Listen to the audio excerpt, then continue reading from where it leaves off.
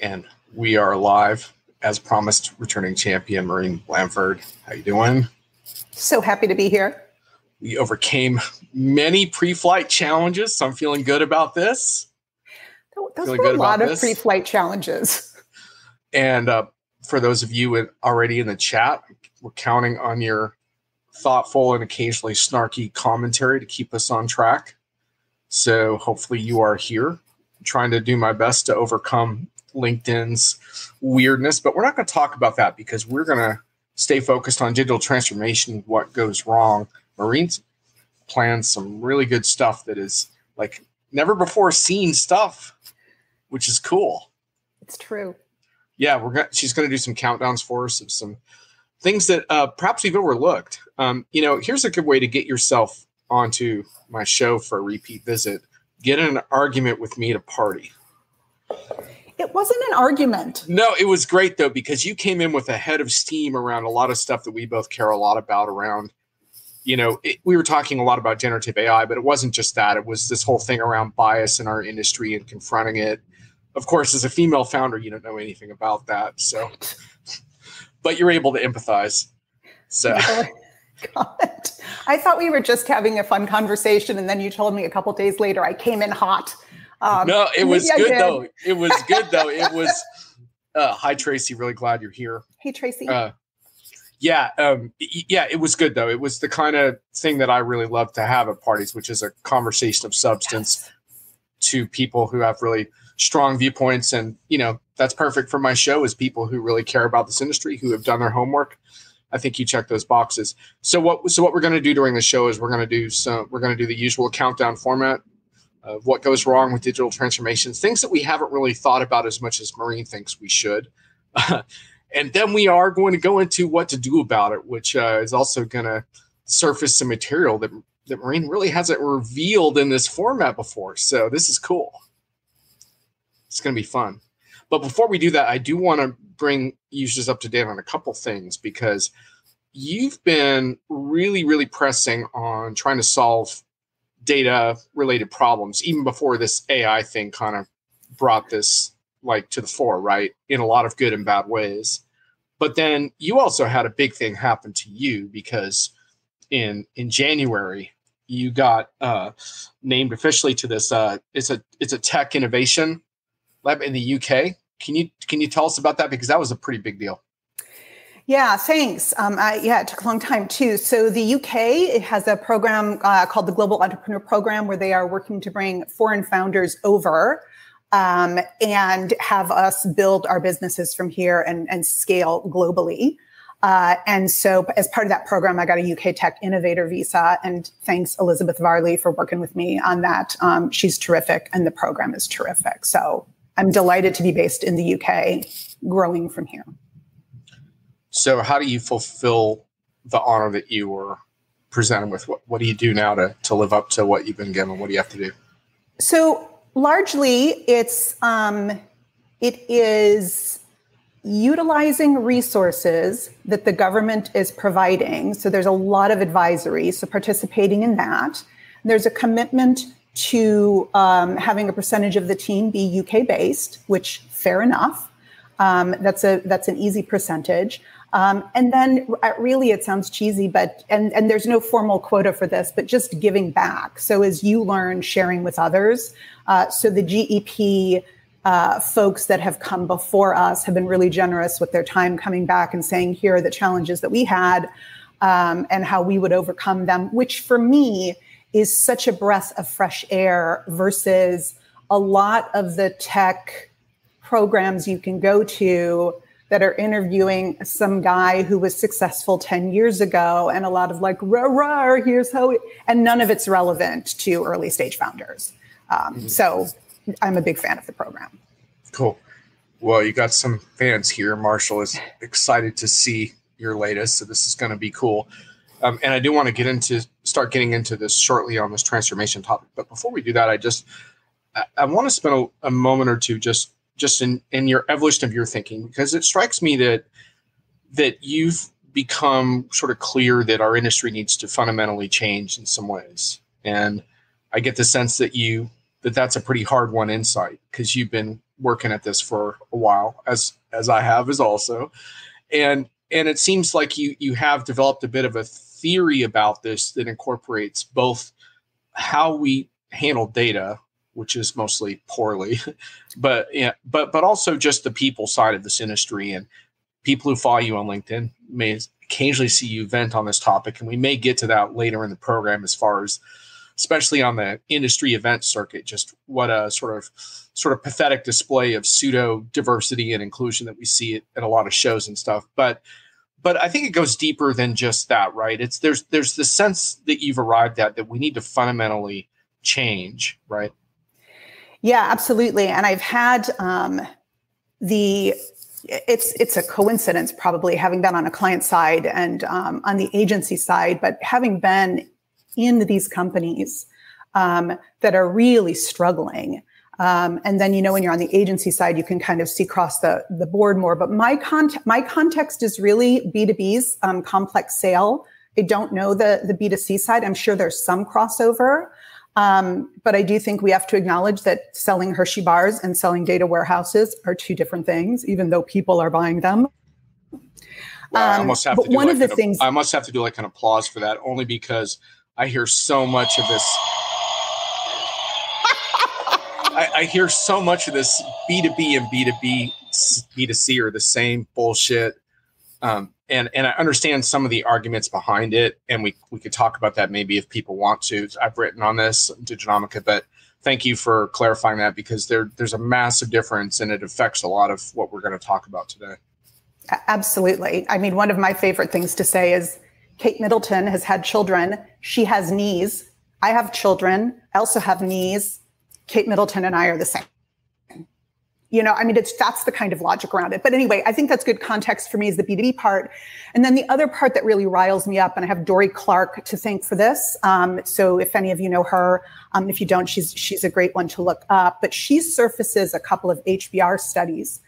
And these numbers are so identical, but 2 points in 2 different studies. One is that senior leaders believe that the most value that they have to offer to their organization is their strategic thinking. Like 97% of them, they think that's the biggest value.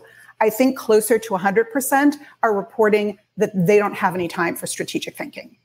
And it's because we're buried in all of this shite that is, we're just cobbling all day long. So I think that's really important. And then the last piece for me, and now I've gone way astray, is that I'm focused on go-to-market data. So product marketing, sales, and success, and anyone else who's involved in that kind of data. That's my focus. And we just have that. If you've been internal at a company recently, and then folks like the Diginomica team, like you guys are magic because you get this, being internal, I have no idea how you do it.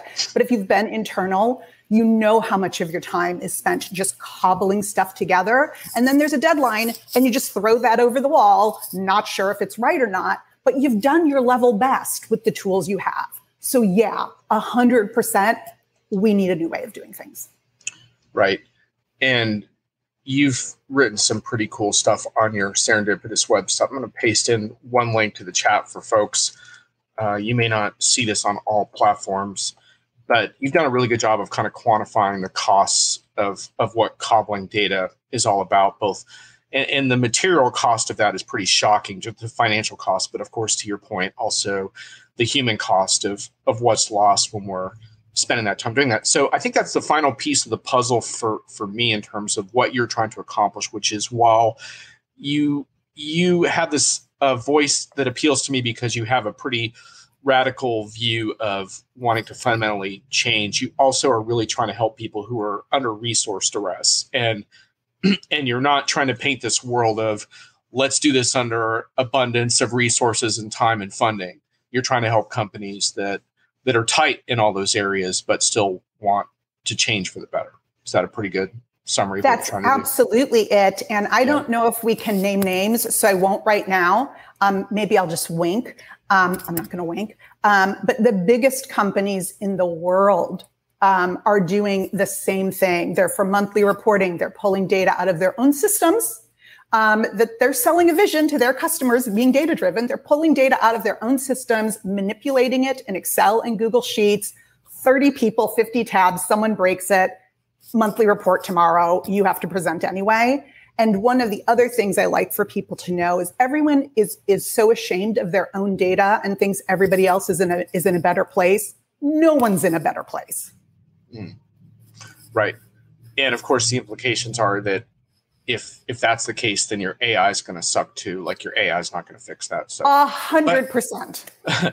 Which we could spend a little more time on before we're all said and done here. And I also want to make sure, just as a marker, I don't know, I should tell the audience here that I don't know exactly what Maureen's going to say. So I wanted to be surprised. So, but one thing I do want to make sure we cover at some point is small data, because that's a really important point of emphasis for you. So let's make sure we do that. So with that in mind, we are going to start. And by the way, if you are watching, please, don't hesitate to post your commentary on this, because I'd like to work it into what we're doing. We're going to do a bit of a countdown on ways digital transformation goes wrong. And these are ways that you find particularly important that maybe we aren't paying attention to. Is that the best way to think about this? Yep. Okay, let's start with one of them. Okay, and I'm just saying John is forcing me to do this old school, but so. Yeah, here we go. All right. Okay, we're there. All right. So top reason is we're focused on secondary reasons for why. So when you read about why digital transformations fail or why companies are stalled, there's nothing wrong with the reasons that the top thinkers are saying. Usually those are coming from consultants or analysts. Nothing wrong with that. But so it could be the CIO needs to be aligned to the strategic business objectives. It could be cloud is good, cloud is bad. It could be whatever. But that is a secondary reason. And if we don't, thanks, Josh. Yeah, you're right. Josh and I have talked about this too. But these are secondary reasons we're talking about, which is another reason why we can't solve for transformation, is because we don't have the right focus up front. Right. So Josh is chiming in here for our audio listeners after the fact. This is all a great setup for the AI suck problem. Bad data is everywhere. Indeed. And Josh, I think we're going to hit a little bit of a wall with generative AI in the next 6 to 12 months as it plays out in enterprise. And I think one of the reasons is going to be the discovery of these data quality problems. And the other is going to be the limitation of the technology. But if you want to read more about that, I just wrote a piece on that. Generative AI is the new UI or not. So you can check that out on Diginomica. Timo, welcome to the chat. Doesn't it always come down to bad incentives? I think that's a big part of it. And bad incentives or incentives that aren't even acknowledged for the business users along the way. I think we focus too much on what's going on from the IT roadmap for transformation, and we forget about, which is my second, thank you, my second countdown piece. So I'll address sort of what I think we should do about this. Are we ready for the second one? Yeah, let's have another. What do you got? Number 2, comms. So if any of you have had the joy of sitting in transformation sessions, and boy, please let me just say, the internal team that's trying to drive this, as well as the external partner, really hardworking, very smart people, not necessarily comms people. So internal communication tends to be around the architecture big rocks or the IT big rocks. That's the big note at the kickoff and throughout the process. And rarely is it about what the business leaders should be expecting and what they need to understand to get the data that they need. And since we don't have that, there are no real incentives for them to work around this bananas project that they've been handed. Does that resonate? Indeed. And I was just looking up one piece because Neil has joined the chat. Neil Rainen, Diginomica contributor, is complaining about the weather in Santa Fe. I'm sure everyone on this call is enjoying perfectly fabulous weather, so we don't even need to go there. But Neil actually wrote a piece on Diginomica that factors into the show today, because you were reading into kind of he wrote about want to get digital transformation right, address what's left behind, do a search for Neil on Diginomica. Anyway, this kind of fit into our theme of under-recognized keys to digital transformation, which is why we're here. Yeah, and I must say that Neil has also done some excellent work on silos as well. Just terrific. Ryan. Data quality problems? You're not talking about all my fake profiles on social media, are you? Well, it does raise an interesting question, right? Because now, there's a lot of important information, even in the B2B side, customer information in unstructured profiles that are definitely a mixture of vetted and not very vetted information that create more problems, right? Because you're trying to get a handle on data, and suddenly to really understand things like sentiment, demand, you have to navigate these channels and try to make sense out of this bullshit. And people like Brian are creating fake profiles. And also apparently the president of Stanford is creating fake articles with data manipulation. Yes. Yeah. And he's going to have plenty of time to create more articles because he's moving on from that gig. Do a search on that also. Ripped from the headlines. We are current. We are current, Maureen. Tracy says comms and strategy and vision should be in place before they ever buy software. They are often letting vendors, sales teams tell them what they need. Please stop that in all caps. Okay. Maybe this will actually happen in our Barbie world, where we do everything correctly from that perspective up front, where all good things happen. So Timo agrees 100% with the communication problem. He's a little biased, but he thinks every IT organization needs an evangelism function, someone who enjoys talking to people more than doing tech. What do you think of that? So I agree. And as a change agent at a couple of different organizations doing this work, you get like about 12 good months of that. And then people get a little tired of the cheerleading. Dion talks about this quite a bit. We need a lot more change agents in organizations, not just for now, but just for ongoing, because evolution isn't ever going to stop. And you'll just, anyway, we'll leave it there. Evolution won't stop. But comms is huge.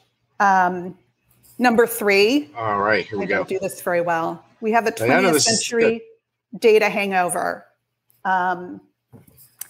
We have too much data. I've written about this. I think I have a recent piece called Too Much Data. We have too much data, particularly on the B2B side. There is so much go-to-market data that we do not need.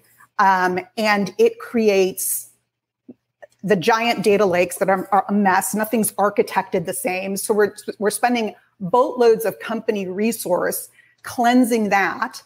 Not enough admin support for the head of sales and the head of marketing and product and success for those people to be making sense of their terrible spreadsheet numbers that are getting pulled from somewhere. And at some point, we need to let go. And we can talk about small data in a bit. And I'm still a fan of large data, but I'm a bigger fan, I'll talk about later, of getting more muscle memory built into the cross-functional teams to be architecting outcomes up front. So we're not doing as much cobbling downstream. Brian says you won't optimize the data for AI all until we get rid of whiteboards, Post-its, paper, and spreadsheets. He keeps seeing all of these. Every client can get an AI for Post-its app. It's interesting. I was just listening to a podcast with Gary Marcus on why IBM Watson failed. And one of the fascinating reasons for that is that so much of the important doctor information was handwritten and unstructured contextual information on patients that Watson didn't have access to. It's not the only reason that I'm talking about the medical play, not what IBM's rebranded now. But anyway, I just thought it was a fascinating example of what we're dealing with here, where some of the most important data doesn't live in friendly RDBMS format, if you will. Catherine, welcome. In a large-scale program I worked on, I facilitated a group of 300 company leaders representing all functions and geos. They were the network of leaders that brought the business perspective to the organization. That actually sounds like somewhat of a healthy, that might be too healthy for our discussion. That actually sounds proper Is that project. Something you've written about and can share with others? Yeah, we'd like to document that a little further. And by the way, Catherine, a little bit further into the program, we'll probably shift gears a little more towards solutions. The general structure of my show is outline the problems and also have a little bit of a spleen vent on the shit that's driving us nuts and getting in our way. And then we start shifting gears towards what we're going to do about it. So Josh says we have tech debt, process debt, data debt, people debt. We're a debtor industry for sure. Indeed. Yep. Pile on, Josh. I mean, let's not talk about solutions till we understand the scope of the swamp that we're in, right? Yeah. Suki, welcome. Suki. Suki thinks it's a little optimistic, back to Timo's comment, that the company's going something positive, as we have many people out here evangelizing for things that are bad. Well, Also certainly true. we see that in the case of a lot of techno evangelism, right? And that's the evangelist job description is often abused. No offense implied to Timo or anyone else who has that in the chat currently, but unfortunately some companies I don't think are using it in the right way, right? I would argue we need people evangelists more than we need tech evangelists within companies. No, I'm not talking about software vendors, but yeah. Catherine says she's going to document some of this for us. That'd be very cool, Catherine. We look forward to hearing more of that after this event. That'd be very cool. Thank you. And Maureen. Okay, my number 4, I had a hard time deciding, but so I did both. Whoops. And I'm going to go with the cotton candy on puppies because I think we'll be talking about AI. Could you read that? Yeah. You can say it out loud too. So I don't know how many of you have been in these actual meetings where you've got, the IT team, you've got the vendor partner. Love that, Tracy. And then you've got the business users, and we're trying to go through the roadmap and what's happening. And the cotton candy on puppies thing is my universal frame for what happens to derail these programs. So let's say that I hate role playing, but I'm going to do it anyway. So let's say I'm a GM, a CEO, an EVP, an MD, whatever, and the team is presenting to us, and I say, guys, this is great. You're fabulous. This is terrific. Love what you're doing. But so for the partner ecosystem, we still need to be putting cotton candy on puppies, because if we don't, they're going to lose their minds. And that's really a big number for us. And so it's important that that piece stays. Everything else I'm on board with. But, so then the director of IT, who's like 4 or 5 levels down from this person, valiantly tries to explain that there's actually good stuff coming here. And we understand, we've taken that into concern. And the MD exec is like, got it. We cannot change it. I've got a big number here. Cotton candy on puppies. Partner might explain. So then what happens in this actual meeting is the director of IT shrinks and is like, okay, cotton candy on puppies.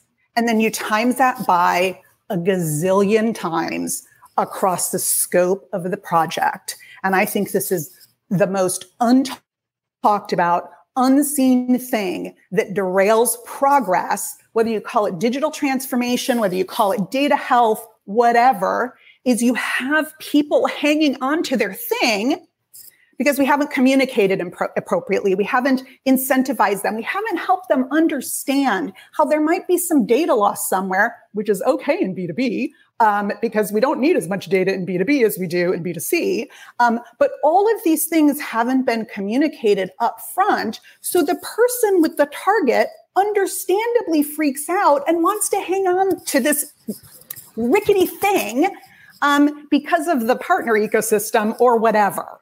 But that is a huge thing that derails these programs. Tracy, this client advocate as a service is a cool line, and it's also interesting to think about what that would look like in practice. Feel free to flesh that out a little further. And I just wanted to comment on this for a moment because I'm bothered by how this plays out a lot of times inside of companies, because I just think there needs to be a different understanding. Like, I was invited to this LinkedIn thread on why do people fear change. I was invited as like a thought leader to comment on this post, and one of the things I said was like, people, this is cliche that people fear change. It's like, they fear change when they feel like their jobs are going to get lost in a headcount reduction that they don't understand. They fear change when they wonder how technology is going to impact what they do. They fear change when they have no ownership over what's happening around them. They fear change when they're being driven down in their negotiations around their well-being and their remote work, when they want to take care of their aging relatives, but they're afraid to do that because other people are in the office around the water cooler playing politics, and they feel like they're being leveraged by AI and technology. That's why they fear change. It's such, oh my God, it's just ridiculous. Anyway, sorry, I just had that. No, I think that's huge. And I don't think we talk about that side enough, because the other thing from the very top that people aren't given is, whether you like this phrase or not, psychological safety. So if you have a huge number that you're supposed to deliver and someone's pulling the rug out from under you, that's a shitty position to be in, and you shouldn't be in that position. Part of evolution should allow for, Tiger Woods retooling his swing, and there's going to be like a little bit of a dip back. I'm sure that's an old, I don't know what a current, but retooling our swings mean we're going to take a dip before we go back up. Right. And that's not something that's discussed. Exactly. I just believe that that's a little bit overrated, the fear of change. I think if you do things right, people will get on board with some of the change. I think people understand the concept of changing their lives for the better if they're included in the process. But anyway, we can talk more about that. There's a side topic going on in evangelism. We're not going to cover all of that in our discussion here, but Josh says evangelism is about spreading the gospel. Most companies have a pretty orthodox one-way view of what that gospel is and how it's communicated, more cotton candy. Anyway, so Timo and Josh are having some back and forth on that. Josh says not every evangelist can be a Timo. Unfortunately, that is a hard truth. Brian says, transformation trap, actually heard. We want to be innovative, but we don't want to be the first firm to do this. Wow, Brian, you definitely got Maureen on that one. That's a little bit too real, isn't it, Brian? That's just, yes. Tracy says, I offered it as an offering and clients don't seem to see that they need this. Maybe because large SIs have assured them they are fine. Yeah, for sure. And this is one of the main talking points of my show. So I'm not going to derail our show with this whole thing around the need for independent voices and independent experts on projects, but I think it's fundamentally important. Do you have something else for us? I have a number 5 for here. And this is my, if you know me, this is my, wait, I wish I could get that right, but it's hard. Silos. We have reams of insights in our organizations today that we can't get our hands on because of silos. And I think the market does a good job talking about breaking down silos from the tech perspective. And I think we do a good job talking about it from the human perspective. So analysts, consultants, community managers, but you can't unsilo the tech without unsiloing the humans and having those conversations. So huge. My area, obviously, but huge. I like that. Neil says the yawning gap in every playbook, framework, or methodology for digital transformation I've ever seen is a need for more rigor about the fear of leaving behind. Promoting the benefits is insufficient. And Neil's written a whole post on that. I'll get that URL out a little bit later on, but you can also find it on our site. It was a really good article. So those are my top 5, what we're missing. Brian, I don't think that website actually exists, but good thought. Pull out the rug from under you.com. The one techno sane user would recommend their firm buy. And kind of shifting gears as we start to shift a little more towards what we're going to do about all this. Josh says, fearing change that is imposed on someone as opposed to change that one is involved with and part of is what really mucks things up. Getting stakeholders involved and having ownership can work. So I would urge those in the chat as we start to shift gears a little bit, start thinking about projects that actually did work so we can maybe identify a few things that will keep us successful. Because after all, we don't get paid to gripe. We get paid to solve problems. Griping is just for fun. That's why this show doesn't have a sponsor and is completely unfiltered. Timo, any project that merits the term digital transformation crosses existing silos, but people cling to them. And Maureen does have a post. You got a really good post on your site about this. And it is called The Great Unsiloing. I recommend it. So I also have a very short book that I'm happy to include in the show notes as well, called Moats and Drawbridges, that talks about how we got to the siloed place, what it's costing us, and the path out. And I think that's the path off Legacy Mountain. Right, Legacy Mountain. Now that gets back to the last time you were on. So if folks want to see some more on Legacy Mountain, we got into that pretty deep last time. But you kind of perceive that as everything that's standing in the way of what we need to accomplish, right? Yeah, it's legacy infrastructure, mindsets, processes. It's all our stuff. It's all legacy, and it keeps us really stuck and not moving forward. Like all of the things that folks are saying are absolutely true. That's why our organization's so stuck. Like they just can't see their way past it. It's hard. Catherine says one problem is that the sustained enablement for the humans needs to extend beyond the tech implementation period. That's one reason that chain success is limited. Catherine, that's a really good one. And it's something that Josh Greenbaum, who's in the chat, and myself have talked a lot about, which is, I call it the buzzword boomerang effect, but it's encouraging customers to appropriate vendor buzzwords and redefine them for themselves. And customer success is pretty high on my list of those. And I really think customers need to challenge vendors and service providers and SIs around what customer success means and redefine it around what they care about, and then hold their providers to account. And obviously, one of the best things about that term is that it goes beyond a project. That's one of the things I'm actually slightly optimistic about in our industry, is that there's a lot less of this that used to be in the early days, like pre-Y2K and stuff. It was all handshakes and smiles and took you live, and then we headed out to the next, high fives, big party, and then talk about hangover, right? The hangover of like, oh my God, this technology is still crap. We're still not achieving business outcomes, blah, blah, blah. So anyway, I think we need to redefine customer success, but that's probably a whole different conversation. Josh says the great unsiling was transcribed as the great unsmiling. But again, I think that's a great way to look at it. Nice. Okay. I guess I need to look at that. Politically, the silo leaders, says Tracy, are the ruler of their turf, and it gets crazy. The data that is actually powerful spans silos. Well, I think that's starting to set up the next part of our conversation. Nice job, Tracy.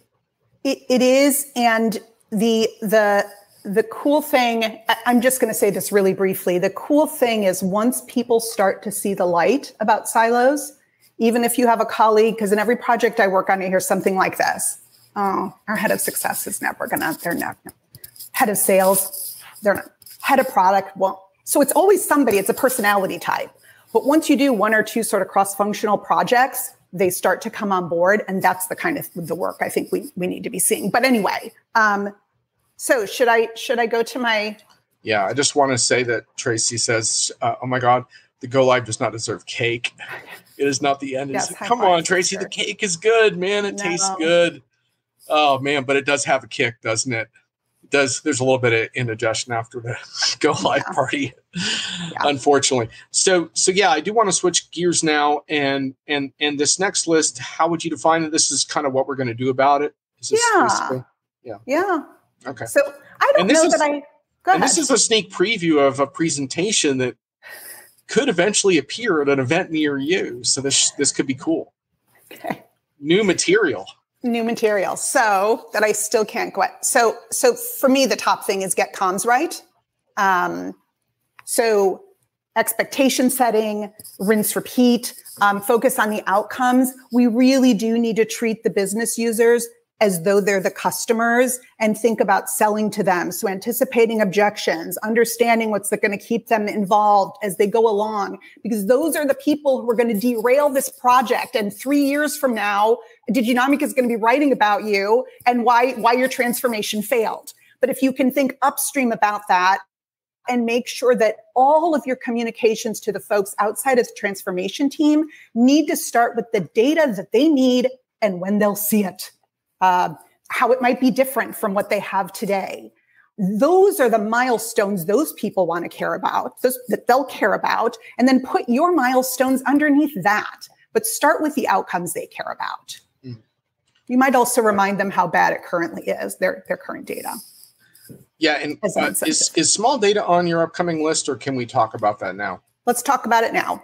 Okay, so because I really want to get into that a little bit, because big data is basically an obsession right now, because these AI models, there's some hope that there can be transitions to other types of models, but right now the models that have gotten all the headlines for good and bad reasons are dependent on massive data sets. And so the obsession is with size and scale, and I get that, but you've spent a lot of time on small data. What does that phrase mean to you, and why is it important on these projects?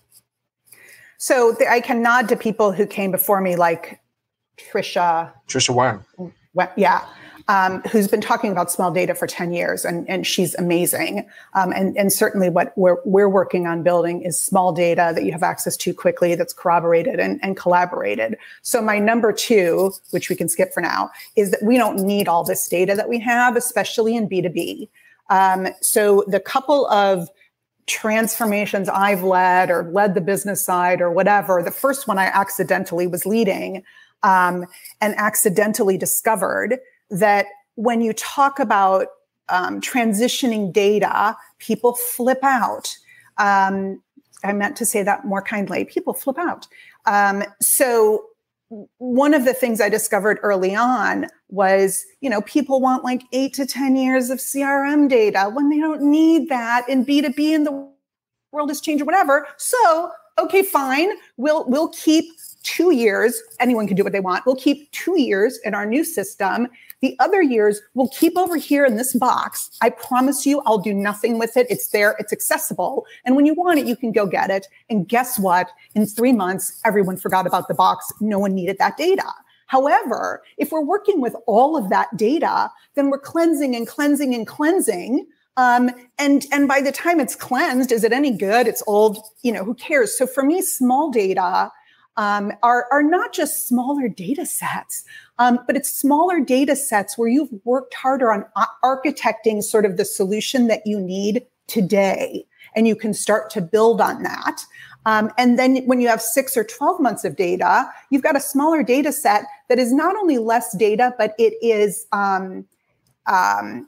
for me, it's the thing that happens with your CRM, where just over time you add fields and So with a smaller data mindset, you can keep all of that to a minimum. So you're working with data that you care about, that's fresh, and that you can believe in.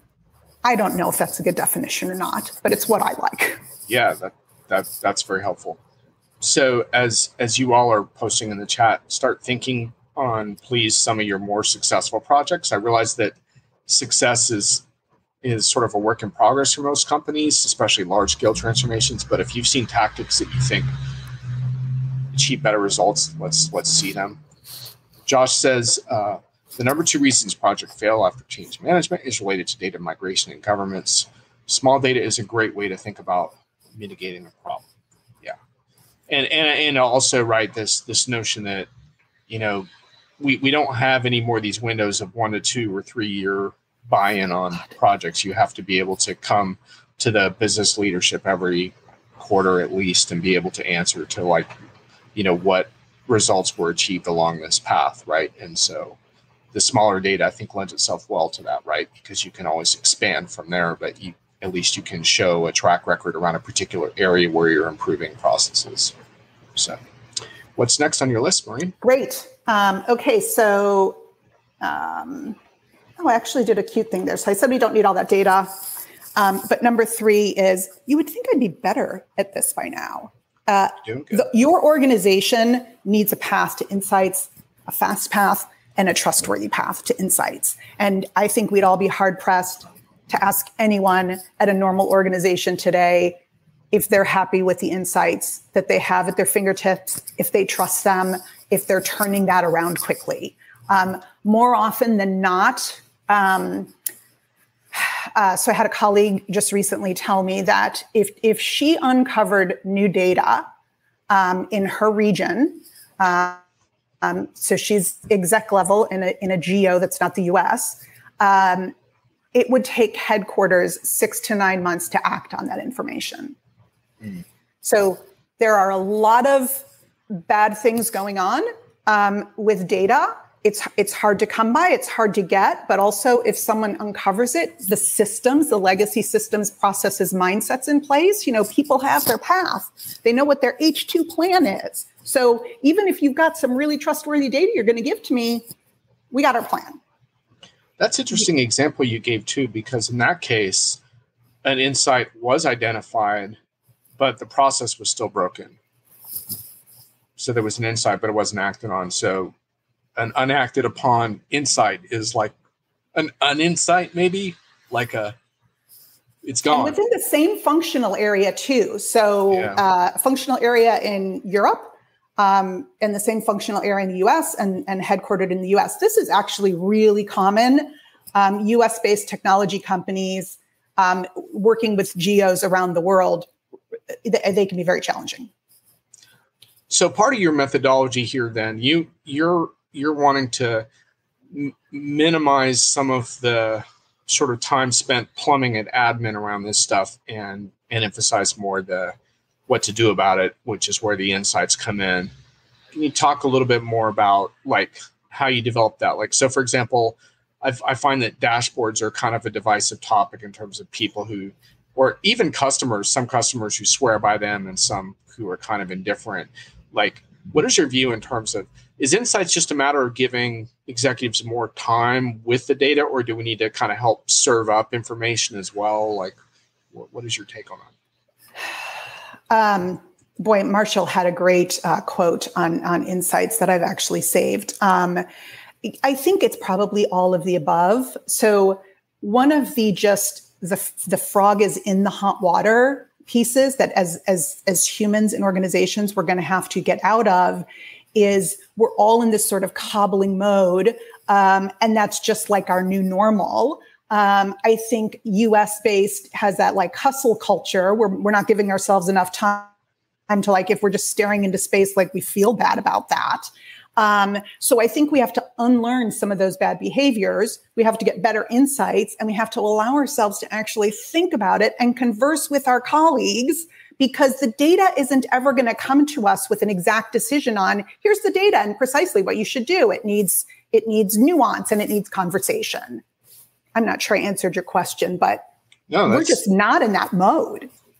That's good. I think it's a question really for the entire group. I mean, I think we all can accept that if you can spend more time asking questions of the data, you're going to get to better answers. But exactly how you serve that up is, I think, a really also interesting thing. And I don't think it's universal either. I think different customers are getting different results there. So a couple of interesting examples on more successful scenarios. Josh Greenbaum talked about a successful project worked on one that started with the meeting of the stakeholders, line workers on the factory floor. Their input and buy-in informed the whole project, and the end result had enthusiastic buy-in. Isn't it amazing how taking your people seriously and involving them gets a good result? And Timo talks about this raft guide analogy. I'm not going to read it all here, but this notion was that people will voluntarily throw themselves into a risky, uncertain situation and yet enjoy it because they feel like an expert is looking after them and that they're supported. And if something goes wrong, they'll be looked after. How can you run your projects that way, basically, is what it comes down to.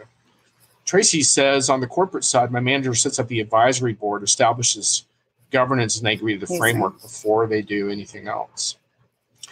Yeah, it's interesting to think about how you provide a path for individuals where they feel like they can grow into new roles as part of this too, that you can individualize a little bit of that too, because I think sometimes it's a stretch to say we're doing this for the good of the company. I think it's also good to be able to articulate how an individual can grow and change and be part of things, right? Sometimes it's as simple as lining someone up with a great mentor that they really admire. There's so little of that in a lot of corporate settings now, but I know in my career, I don't know about you, but for me, I think back to some of the amazing mentors I had that I just feel so fortunate. And I think good projects have those kinds of appeal to people.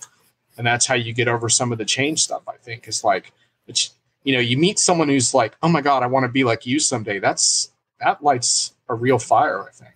So anyway. Absolutely. And there's not enough of that. No. What else you got?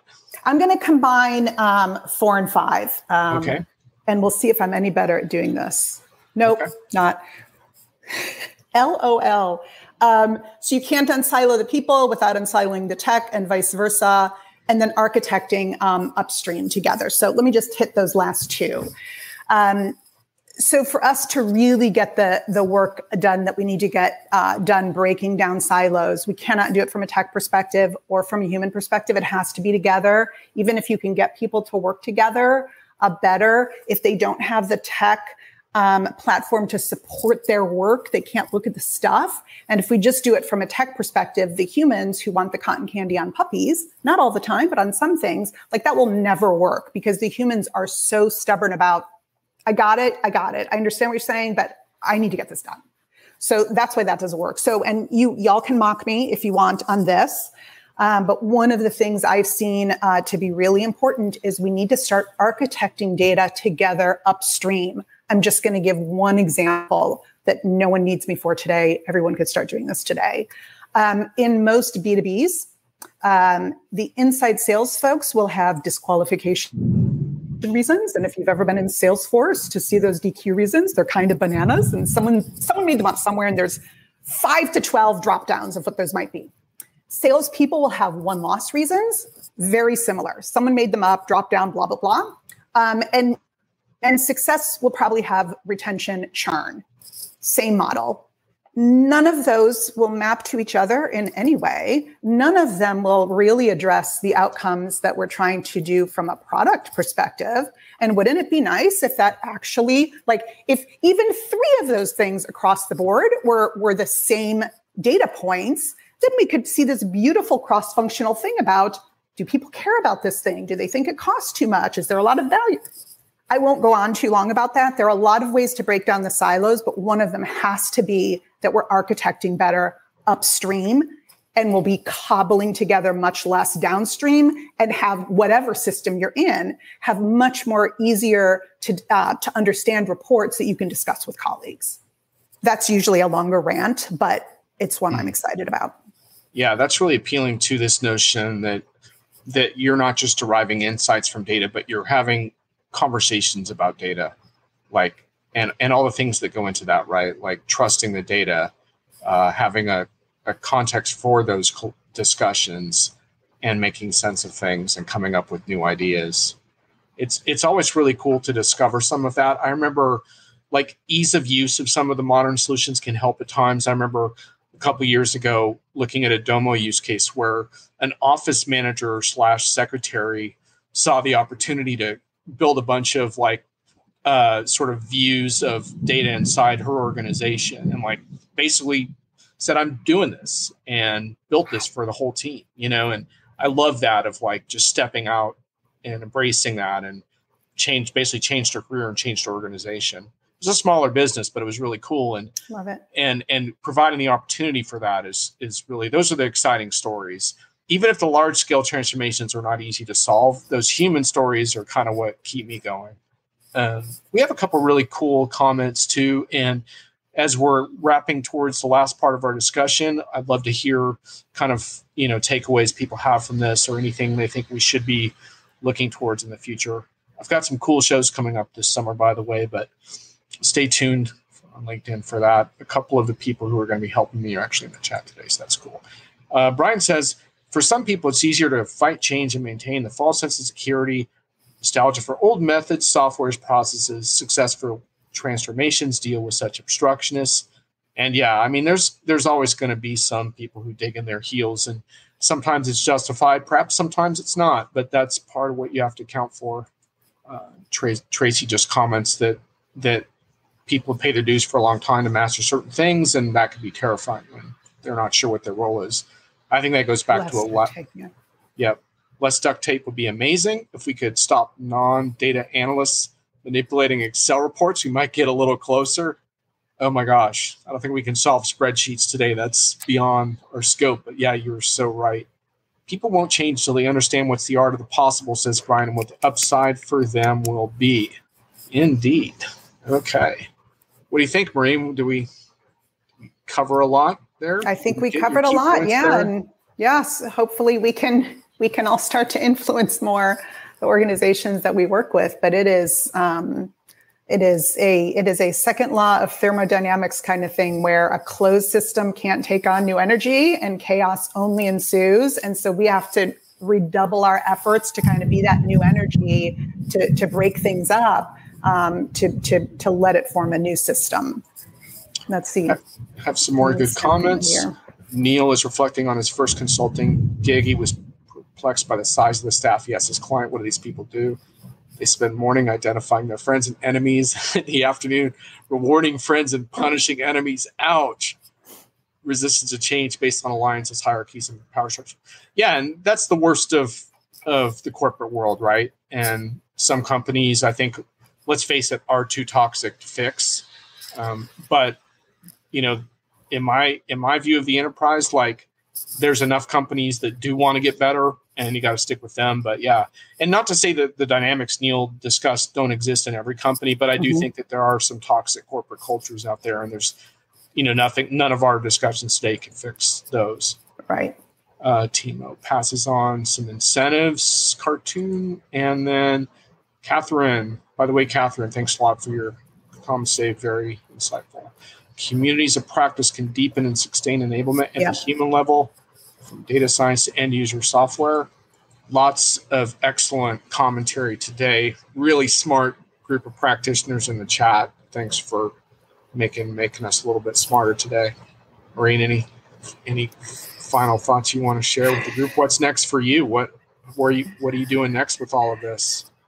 So I am working with organizations that have at least one change agent in one of the functional areas who's welcoming us in to try to start this breaking down silos, architecting together upstream, so that you've got data and insights that every one of the functional areas then has a playbook that they can run with and has, you know, complete transparency to the other functional areas. And that is exciting work. Thank you, Catherine. Oh, I guess we should talk about the Female Founder Tech Conference blues for a sec before we wrap. Tracy, I really like your comment around communities of practice instead of center of excellence. I think I might actually steal that from you completely unabashedly. Sorry about that, but that's really good. Centers of excellence, I like the concept, but it's also seems a little static. I like communities of practice. That's really interesting. LinkedIn user, yeah, sorry. I might be able to actually see who you are on LinkedIn, but that's just how it goes. Thanks. Glad you were here. So, Maureen, you have vented some spleen on the conference circuit because I've seen it on your LinkedIn posts, and frankly, I don't blame you. As you know, I think events are broken in any number of ways, but certainly things like diversity of panel and speaker representation is one of the top ways that events are broken. Do you care to comment a little bit about life as a female founder in the tech industry? Well, just two things there. If you're not a female founder, you may not know that of the VC money that exists in the world today, female founders get 2 to 3% of it, even lower for people of color. And on the events side, I can't believe after 4, 5, 10 years of talking about manels or diversity in events that we're still, talking about it. And I don't mind. I love Scott Brinker in many ways, but cannot believe that his recent conference had 21 speakers. 4 of them were women, and I'm pretty sure it was 21 white people. There might have been one person who had a little bit of color, but that is just so horribly unacceptable. And still too common. So let's all redouble our efforts to make sure that if we're asked to speak somewhere and we're not seeing a lot of diversity, that we point that out, just to do what we can to make sure that there is diversity of thought everywhere. Suki, it sounds like you have some comments on this. Absolutely. And look, I know some people probably aren't too psyched that we ended on this topic because it's actually kind of a heavy, frustrating topic that we can try to make fun of it in a way, but there's a lot of bitterness and injustice to this, let's face it, and it makes me angry. And I'm sorry that we have to end on that note, but I just felt it was important because Maureen's been talking about that, and this issue won't go away. And if I can comment on one thing too, some of this, and I'm not going to make excuses for event planners, but I do want to say that one of the things that event planners can do to help solve this problem is to stop thinking that they have it all under control and that they know how to run an event. That would be a really good start. Events are really hard, and there's no shame in humbling yourself and taking some time, 6 months, 12 months before a big event, and consulting with folks like Maureen and saying, how do we do a better job this time around? What can we do? Who can we contact? How can we get this right? And a lot of it, I find, is that sometimes you just get a little too caught up in that you can put on this great event and do it, and you're great at that. And it's like, well, you're great at the logistics of it, but you're not necessarily very good at creative event design. Enterprise events are broken. Creative event design is a skill, and it does not exist inside of your marketing organization today. I'm sorry, it does not. And just to give you one example, I was at a show this spring with an organization that actually has a pretty impressive, diverse leadership team. And I went to their event, and it was just a bunch of white male dudes on stage. And I said to them, I was like, and they actually had a couple of female leaders at the event, but they were like booked in other stuff that day. They were on stage the next day. But I was like, the first day is so important, you know, and all it would have taken was a little bit of planning, because they actually have the right people in place, but they didn't have them on stage. And it was just like, these are solvable things. You can consult with experts before your events that can point these things out to you, and there's no shame in that. We don't all have to be great at everything. Sorry. Okay. I probably offended some people. But anyway. Great. Now I'm coming in hot. I'm giving you a hard time for coming in hot, and I'm the one coming in hot. Sorry, folks. That's just the nature of it. I'm just frustrated because we need to reinvent enterprise events, and vendors have gotten too many excuses for like, oh, it's so great to be together again, and let's give hugs and stuff. And then let's throw up the same non-inclusive, homogenous panels and the same boring keynotes and the same stilted, over-moderated customer sessions. And like, let's not figure out why people are there, which is peer-to-peer communication and giving visibility to a diverse group of constituents instead of pretending like we're diverse. Anyway, sorry. Suki says, and stop putting us on stage. Yeah, of course. Like the tokenization aspect is brutal and awkward as well, which is why, like I said, when you have the leadership team to back it up, then that's even better. And so then put that on display as well. And if you don't, then just know that your panel is going to be compared to your executive board members on your website. People have web browsers. They look at pictures. Keep in mind. So anyway, and by the way, AI doesn't fix those problems either. So your responsible AI statements don't get you out of this conversation. I'm happy to hear that preach.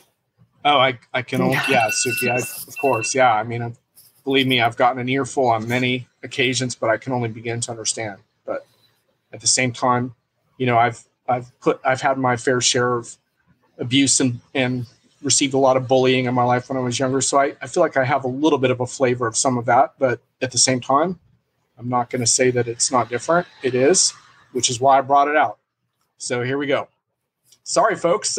Okay, now let's have happy hour. But no, seriously, let's make things better. What do you say? Let's make things better. Yeah.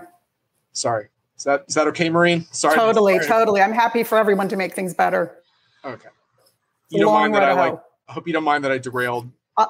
Obviously, since I've been one of the people in your ear about that, right? Yeah. Let's be honest. Okay, cool.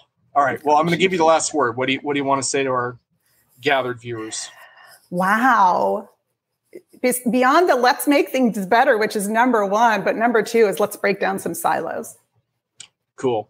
There you have it, folks. Thanks, Maureen. That was awesome. Thanks for having me. Thanks for all the prep. It's amazing how much prep goes into an unscripted conversation, isn't it? It's kind of a weird paradox. Thanks all to the fantastic chat. Thanks for bringing it. Much appreciated. Have a great week.